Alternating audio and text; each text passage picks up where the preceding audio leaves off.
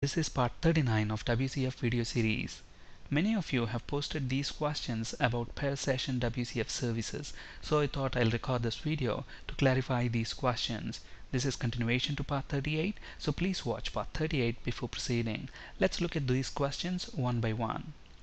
Do all bindings support sessions? The answer is no. Not all bindings support sessions. For example, basic HTTP binding does not support session. If the binding does not support session, then the service behaves as a PerCall service. Let's look at this with an example. Let's flip to Visual Studio. We'll be working with the same example that we worked with in the previous session. So notice that at the moment we're using net TCP binding. The service host is already running. So let's go ahead and run the Windows client that we have built.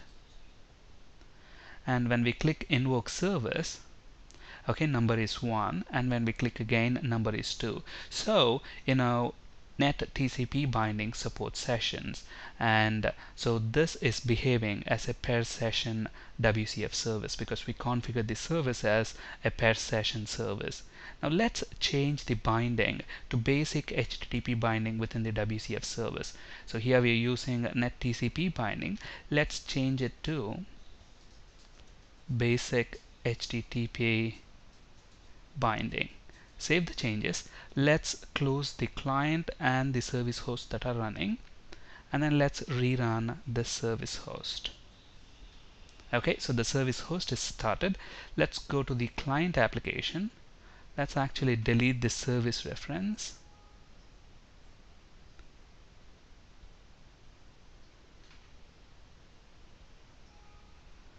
And let's add a reference to our service.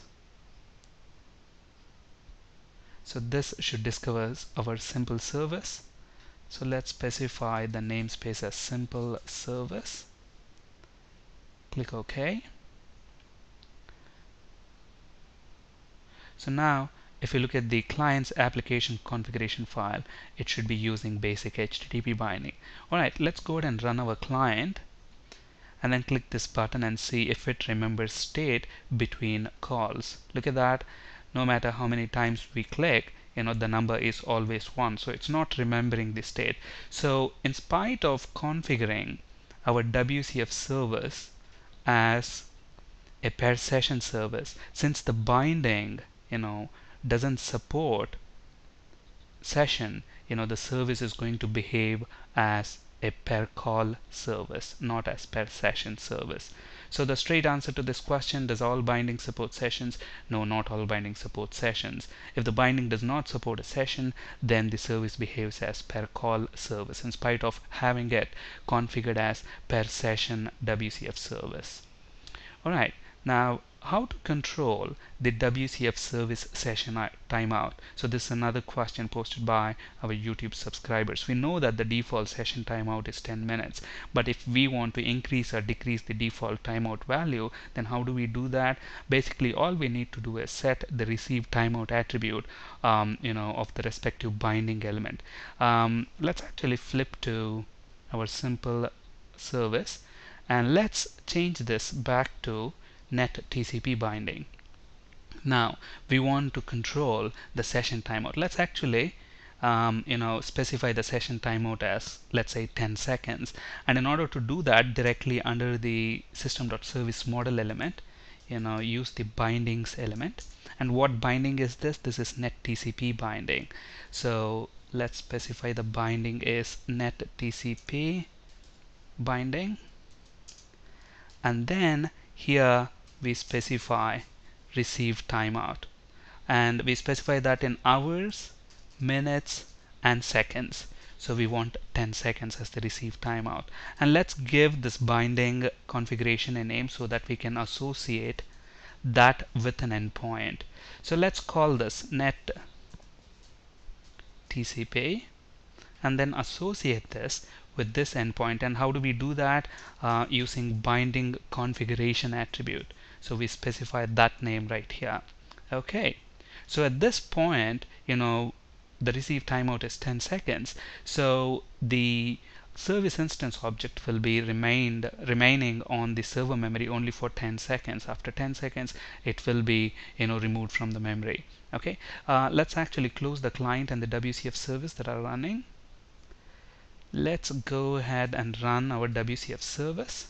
So the host has started, and since we have changed the binding, let's actually delete this and add a service reference. So now we are using TCP binding, which supports sessions, and we have set the session timeout to 10 seconds.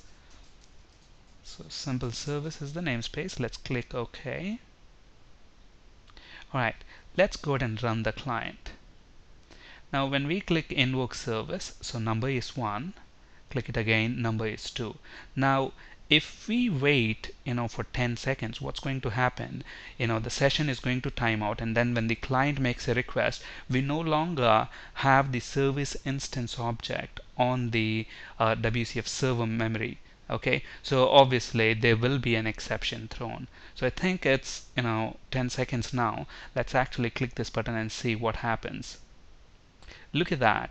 It says the socket connection was aborted. This could be caused by an error processing your message or a received timeout being exceeded by the remote host. So obviously we have set the received timeout as 10 seconds and we have exceeded that, and that's why we have this exception. So how to control the WCF service session timeout? We use the receive timeout attribute on the respective binding element. So what happens when the session timeout is reached? When the session timeout is reached, the connection to the WCF service is closed. As a result, the communication channel between the client and the WCF service gets faulted.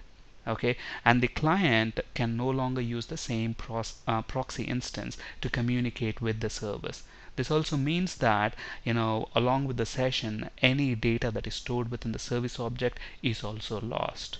Okay, so this client basically lost the number which was stored within the service instance object on the server memory along with the session.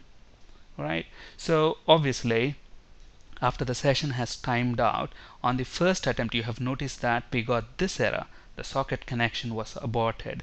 Now if I click the button once again, look at that, I get a different error. So now it says the communication object system.service-model channels.service channel cannot be used for communication because it's in faulted state. Okay, so obviously the next question is how to fix the communication channel is in a faulted state exception. All we need to do is put the line that calls the service method within a try block. And if at all, if there is an exception, we know that there's going to be a communication exception. So if you look at the first exception, this is a communication exception. So we are handling that exception, and then we check the client state. Okay, is it faulted? If it is faulted, then we know the session has timed out, existing session object will be lost, and a new session, we're going to create a new session by creating a new instance. Look at this, here we are creating a new instance of the proxy class. Now here I'm using a string variable basically to construct this message because I was not able to fit that on the screen, but in actual implementation we can directly pass that entire string to this show method as a parameter. Okay, so we display that message and then immediately we create a new instance of the proxy class, which is going to establish a new session with the WCF service. Okay, so let's actually look at this in action, and to speed things up I have already typed this, so let's copy and paste that within our client application.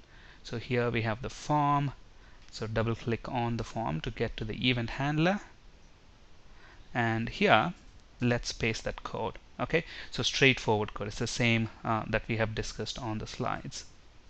Okay, so let's go ahead and run this now. So invoke service, so number equals 1, number equals 2. Now let's wait for 10 seconds so that the session gets timed out. On once the session is timed out, it will throw a communication exception. And why is that? Because the channel is faulted and we try to use the same proxy instance, we get an exception because we can no longer use it for communication when the channel is faulted. So once I click this, look at this, session timed out, your existing session data will be lost and a new session will be created. Once I click OK, this piece of code gets executed, which will create a new instance of the proxy class. A new session is established. So now it works as expected. Again, it's going to work for the next 10 seconds. If you keep on making requests within 10 seconds, it's going to work. But then if you wait for 10 seconds, what's going to happen? You will get an exception, and the catch block is going to handle that and then create a new proxy. Okay, but keep in mind your existing session data will be lost. That's it for today. Thank you for listening. Have a great day.